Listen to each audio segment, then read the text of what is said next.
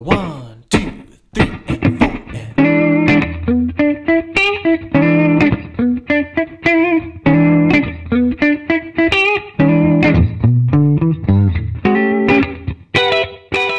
Hey everybody, welcome back to Swift Lessons for another mini tutorial.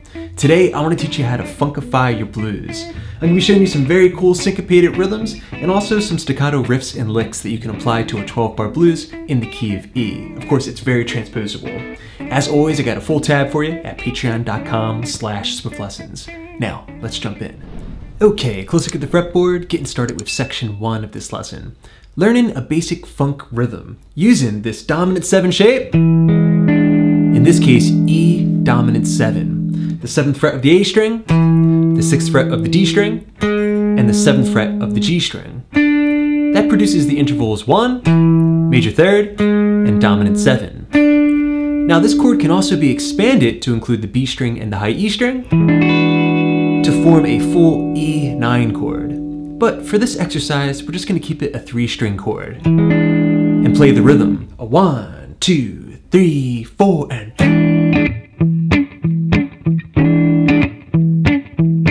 Real slow.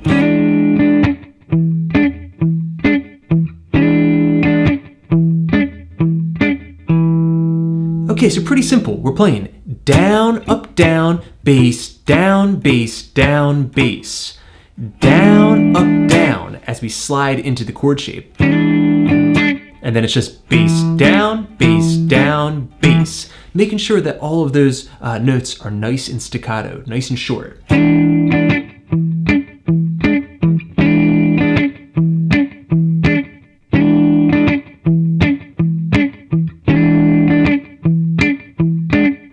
Okay, now that's something that you can apply to a full 12-bar blues. This is a movable shape. The golden rule of guitar is what works one place, works every place. So you can take this up to the 12th fret for the 4 chord in the key of E, A dominant 7.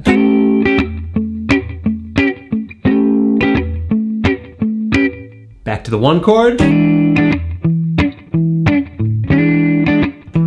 Notice how sometimes I hit an open string there? That's kind of optional right there at the end of the pattern. And it's very useful when you're switching chords to play an open string that is palm muted.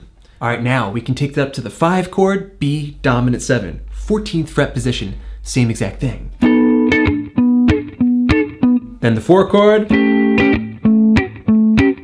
Now we're ready to finish up the 12th bar, the E7 chord for a measure. Then a split measure between E and B. I like to play down, down, down, up as I finish up the 12-bar blues on the 5 chord. All right, put all that together. Let's see if we can jam with that funky rhythm over the full 12-bar blues in the key of E. A 1, 2, 3, E, and slide. Bass down, bass down, bass down.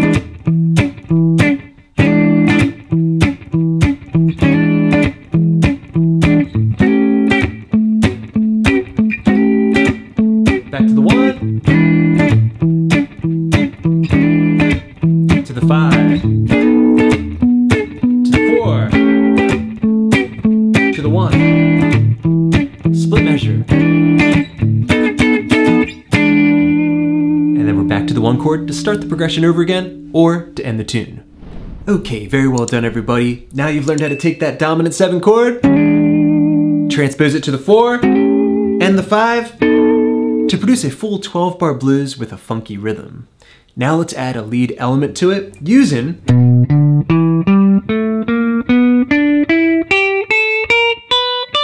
primarily the minor blues scale key of E in its A-shape position. Okay, over the E dominant 7, we can play something like this, a combination of rhythm and lead. A 1, 2, 3, 4, and...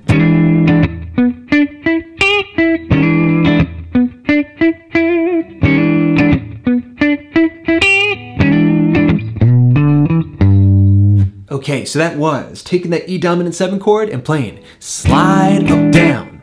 From there we can fill in the space with a few licks. Lick number 1.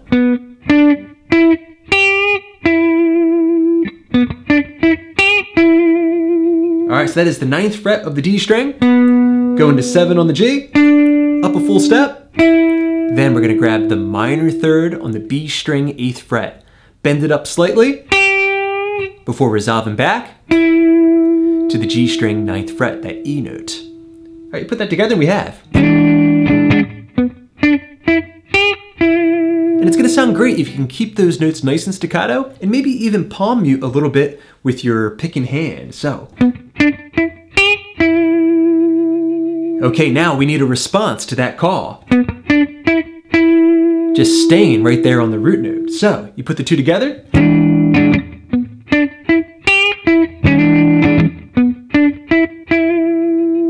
All right, now in lick number 3, we're gonna add in this kind of chicken picking element.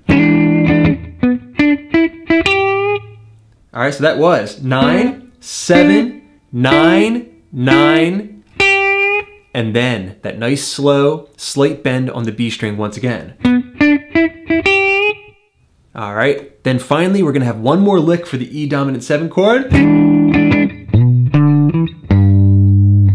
I like the relationship between short and long notes and also licks that are higher up in tonality and those that are lower. Okay, so that lick one more time. Okay, so we went up to the B note, 7th fret, and then we're gonna have the D note, E note, and then a bend of the 3rd fret low E string, that's G.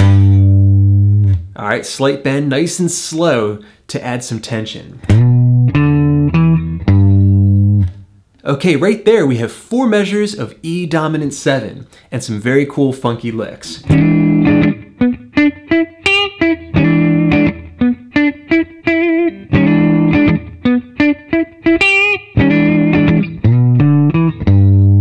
Okay, now we're on to the 4 chord A dominant 7. Once again on that 12th fret position. But this time I'm gonna change up the rhythm and kind of summon my inner Prince.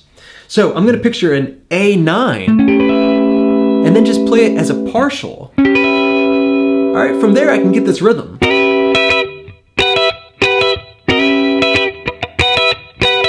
All right, very cool. You can make it very percussive.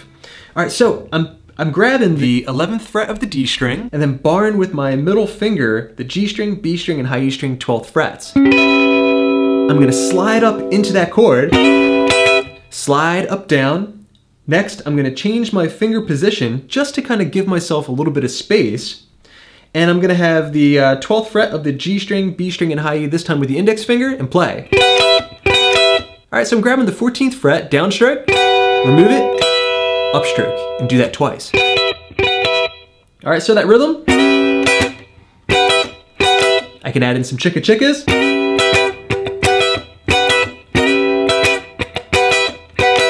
All right, I got that for 2 measures before going back to the E chord where I can kind of recycle those licks.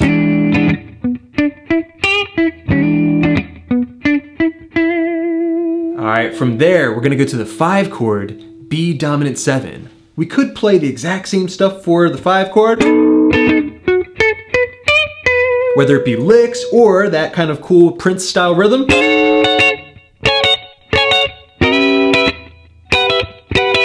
But instead, I'm gonna throw another trick in your bag.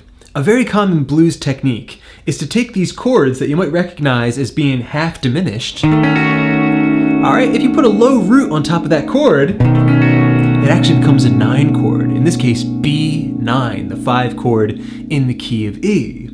So the thumb is optional. The main part of the chord is the 6th fret of the A string, 7 on the D, 6 on the G, 7 on the B. Wrap your thumb over to the low E string 7th fret, and you have a B9 chord shape. With this chord, you can play every single 9 chord in the book just by moving it fret to fret and transposing it. The golden rule of guitar. One more time, what works one place works every place.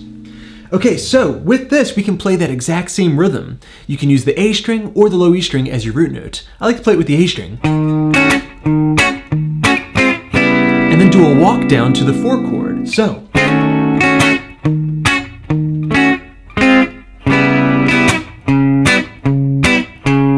Alright, then finishing up our practice routine, we're gonna go back to the E dominant 7 chord, where we can rehash that lick and then the split measure. All right, now let's see if we can put that entire routine, a full 12-bar blues, combining these different rhythmic elements and also these licks together. Okay, let's see if you can play along. I'm gonna slow it down just a little bit. 1, 2, 3, 4, and...